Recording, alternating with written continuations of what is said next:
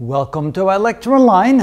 Now we're ready for a simple example of how to calculate the action. So let's say that we have a small object with a mass of 1 kilogram that's on the ground, and it's starting upward with an initial velocity of 9.8 meters per second. That means that after 1 second, it will reach a maximum height where the velocity will be equal to 0 when it reaches a height of 4.9 meters.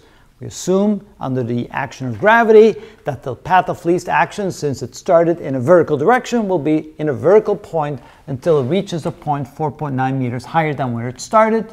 Notice the initial kinetic energy will be 1/2 m times initial velocity squared. The initial potential energy will be equal to 0 because it starts on the ground. The final kinetic energy will be 0 when it reaches that point, and the final potential energy will be mgh, h being the final height.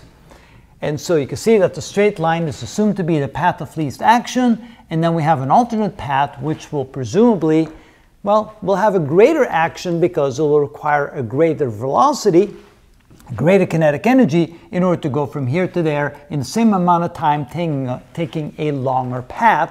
And the average potential energy will be about the same, and so therefore you'll have a greater difference between the kinetic energy and the potential energy. Now, to get a little bit of a feel here, we put a few diagrams, one that shows you the potential energy as a function of time, and one that shows you the kinetic energy as a function of time.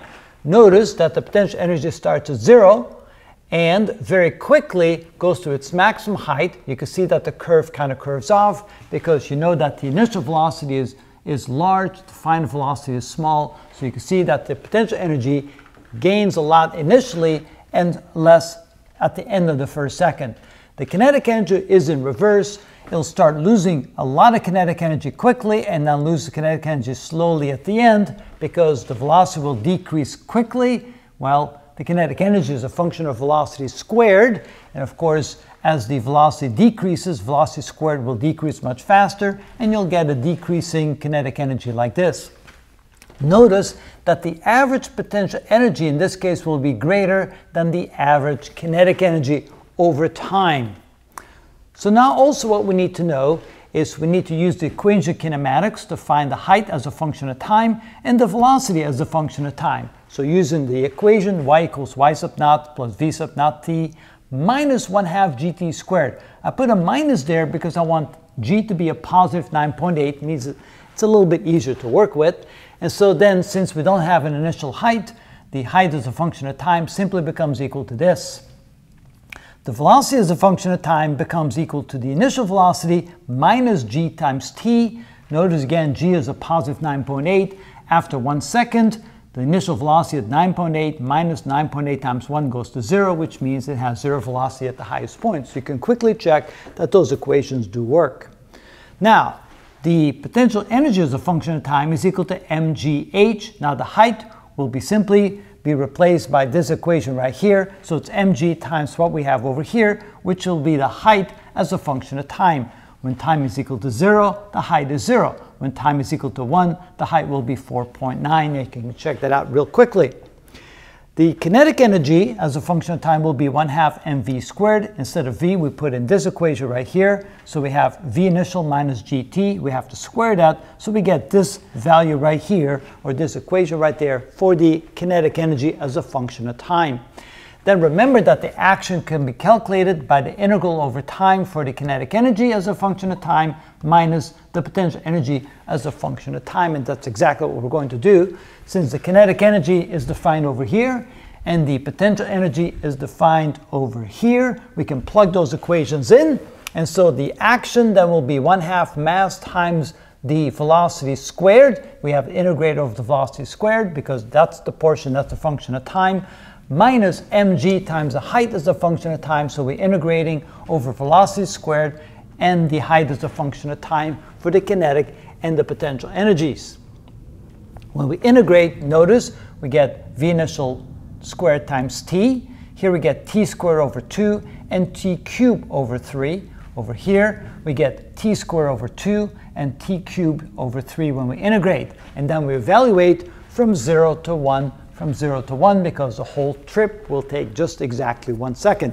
Obviously, I've taken some nice easy numbers where the mass is equal to 1 kilogram, time is equal to 1 to make it easier to go through the integration. So now let's plug in the values. Mass is 1, V initial would be 9.8, V initial 9.8, and G will be also 9.8.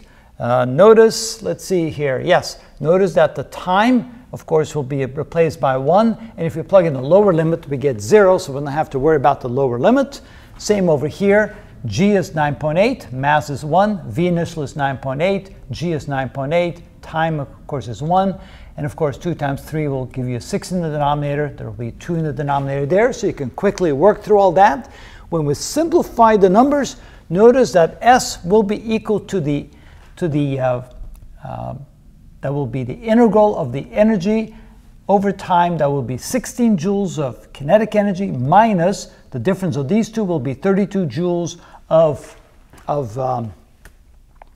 potential energy, and of course the difference between them will be a minus 16 joules. Remember that the action must be a minimum, and the minimum in this case would be minus 16 joules. Now, actually, to be strictly speaking, it would be joules times time. Of course, I have to also have to multiply times seconds, and I have to take the whole thing and multiply times seconds, and it'll be joules times seconds to be perfectly accurate. Remember, because what we did here is we integrated over time, so when we plug in the time, we plug in the seconds, so we have to take that into account. So what we're saying here is that the minimum action with the path of least action will be equal to minus 16. Now we're going to show you later that if we take any other path, the result of that integral will be greater than minus 16, and therefore that will not be the path taken by the object. Now in this particular case, it's a little bit harder to see. We're going to do some other examples where it'll be easier to see, but again, the concept is when you do the integral, and you're on the path of least action, you'll get the smallest value with that integral. Any other path taken, you'll get a bigger number, and I'll show you some examples of what that looks like in the next several videos, and that is how it's done.